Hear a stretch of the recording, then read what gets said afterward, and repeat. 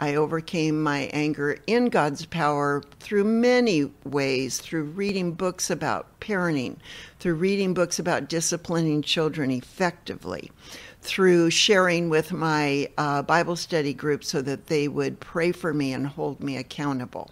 So little by little, the Lord revealed tools. And but the final thing that contributed, especially in our marriage, was when God told me to think in my mind, I love you, as I looked to Larry. And I resisted that. I didn't want to do it. But when I did, it began the process of healing our marriage, because I released my unrealistic expectations that Larry was supposed to be who I thought he should be, and I could control him. Okay, so was the anger, which apparently it was around before you and Larry got married, I would imagine. So you had this anger problem. So was the anger driving all of these negative feelings toward Larry, or was that feeding into the anger and making it stronger?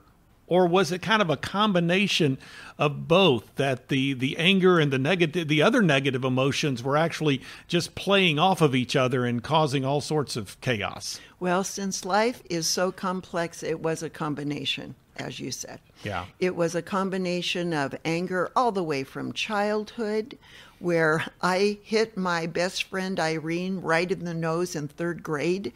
I mean, looking back, I can see those anger tendencies. And then I went into marriage thinking that Larry was my Prince Charming. My unrealistic expectations got a hold of me then. And so when he decided, well, I'm married, who has to invest in the relationship? Then I felt left behind. All the anger I had before piled up. And then, of course, this little girl comes along, and she's not doing everything I expect.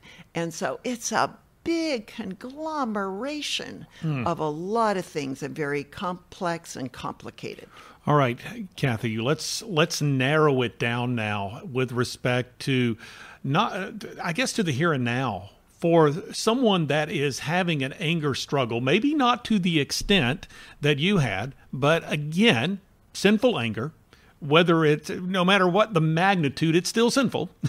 So someone in the here and now is experiencing that, either just outright allowing it to control them. Maybe they're acting on those tendencies periodically. Maybe they just feel angry all the time, whatever the degree. So what could you narrow it down maybe to one of the tools that you found to be most effective with respect to dealing with your own anger? Thank you, Bob. I would love to, because one key thing that I did, which was very practical, is to take and write Bible verses about anger on Post-it or cards, and I put them in significant places in my home.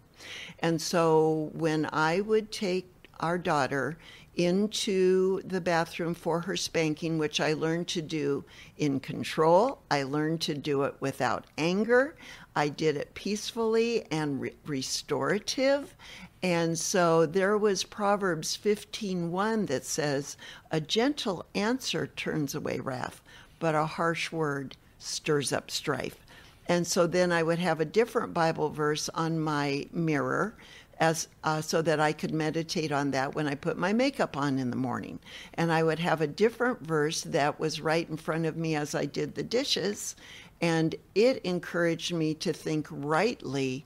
And then along with that was believing God has not forsaken me. He has not given up on me. And even if I fall back into sin, He knows the plan. He's not discouraged. He's not thinking, oh no, how am I going to deal with this? He still loves me, and He still loves the listener who is listening to you right now, Bob, and thinking, but God has given up on me. He has not.